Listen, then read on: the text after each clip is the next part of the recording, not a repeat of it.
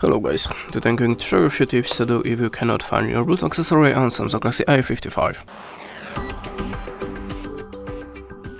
So if you have a problem to find your Bluetooth gadget, always start from the simplest way. So restart the Bluetooth connection, switch it off and switch it on again. You can also try to restart with phone.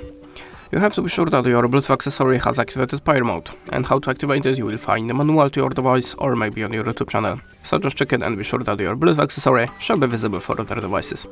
But it's still not for a phone. Let's open settings. Then go to the general management and select reset.